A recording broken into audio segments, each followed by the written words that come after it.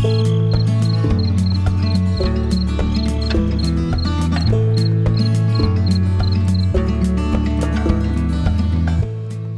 evening, everyone. I'm glad you're here. Thank you for joining me.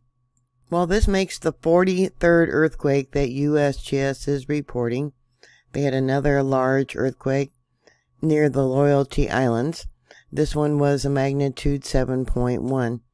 Earlier, yesterday afternoon, their time, there was a magnitude 7.7.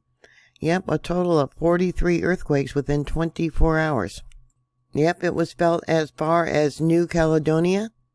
Now on EMSC, they're saying it was a magnitude 7.4. See that up there? And the report says it was felt there as a small tremor, as Noumea. Oh, we got another one that just came in, a magnitude 6.5.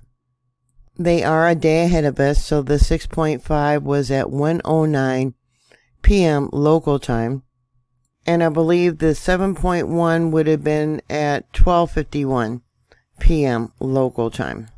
The 6.5 earthquake was 17.5 miles in depth, and the 7.1 was 22.4 miles in depth. Once again, the 7.1 was a thrust earthquake. More likely, the 6.5 is also a thrust earthquake. But according to EMSC, and they're probably right, this was actually a 7.4, not a 7.1. The tsunami warning advisory says there is no tsunami threat, and they also list it as a 7.4. In the video report that I did earlier today, let me bring this out.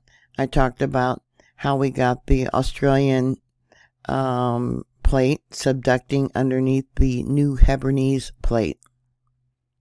This area does have a history of large earthquakes.